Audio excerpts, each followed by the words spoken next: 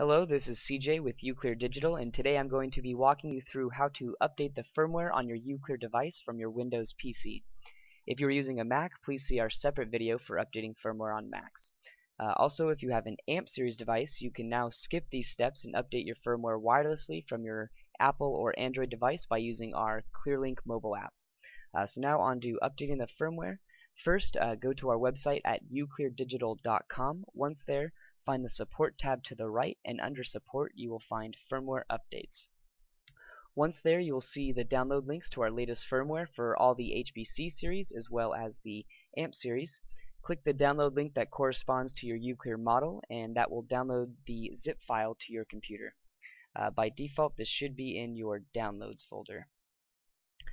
So once you downloaded it, open up the zip file. You will see two files inside there. You can click on the setup.exe. That will open up the UCLEAR Firmware Update Setup Wizard.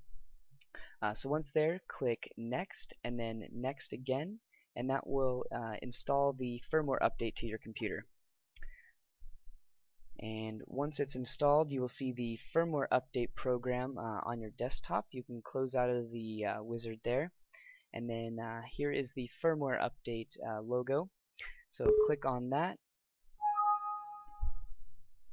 and then once you have it open, you will see a picture of your device with a mini USB cord. At this point, plug the supplied mini USB cord into the UCLEAR device and plug the USB end into your computer. Your device should either have a solid red or a solid blue light. Once it's plugged in, there's a two-step process that we have to do in order for the computer to recognize the device. First, you will do a reset by pressing all three buttons down. After releasing all three buttons, immediately press and hold the power button.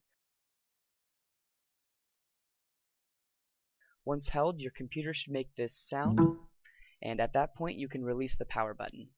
If it doesn't connect at first, just repeat that same two-step process again, and it should connect.